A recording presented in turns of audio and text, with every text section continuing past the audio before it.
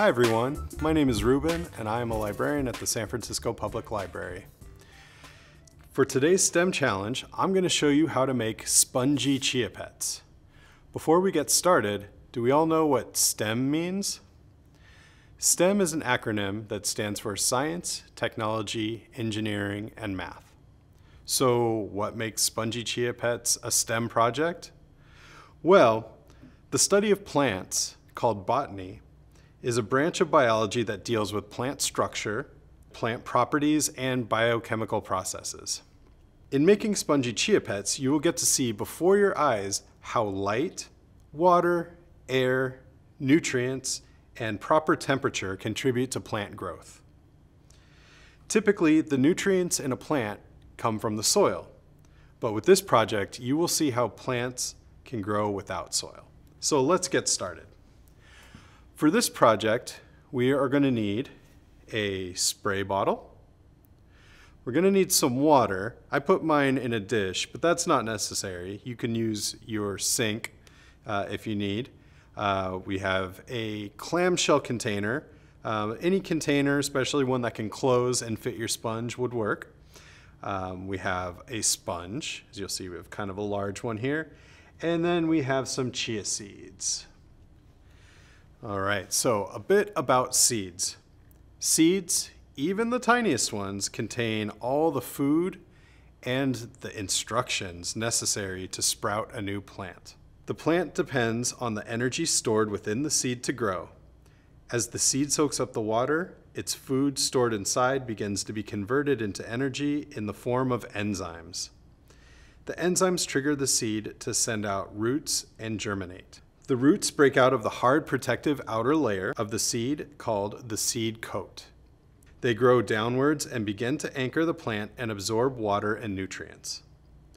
Next, the seed begins to grow a stem, a process called germination. Once germination takes place, the plant grows, eventually making its own food from the nutrients it takes from the soil and through photosynthesis. So here is how we are going to make our spongy chia pet. Okay, first thing we're going to do, we are going to take our sponge and we are going to dip it into our water. We want to soak that sponge. Make sure it gets full. And we're going to wring it out. So we want our sponge to be damp, but we don't necessarily want it to be drippy. Okay, so we've got our damp sponge. And now we are going to stick it into our clamshell container. We have one side that's a little deeper than the other, so we're going to put it in the deep side. All right, the next thing we're going to do is we are going to take our chia seeds and we are going to sprinkle them onto the top of the sponge, just like this. You can go fast, you can go slow. I go a little slowly so I don't drop a lot of seeds, but if you drop seeds over the side, that's okay. All right, so now that we have our seeds on the sponge, we are going to start pressing them in to the sponge. There's little holes in your sponge, and that's where we want to make sure the seeds go. So you can also kind of rub them in, massage them in, make sure they get in there. Okay.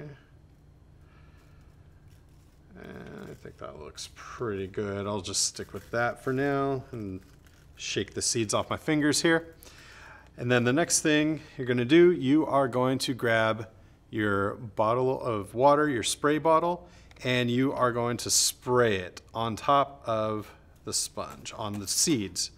So when you're growing your chia pet, you want to make sure that your seeds never dry out. So you're going to be doing this pretty regularly. Definitely every day. Okay, and once you've done that and your seeds are all damp, I'm going to set this bottle back down, and then you will cover your pet just in the evening. So you can leave it open most of the day and be sure to spray it to keep your seeds damp, but at night you're going to want to cover it. And when you do that, you're creating kind of a little greenhouse here, and that's going to help your chia pet grow. It's going to take a little while for your chia pet to grow, but after a while, it's going to look like this. As your spongy chia pet is growing, observe, how long does it take for your chia pet to grow? How much water did you use in order to grow it? How long did your chia pet sprouts grow? Did some seeds sprout? Did some seeds not? Why do you think that happened? You can measure all of these observations and keep track of them as your chia pet is growing.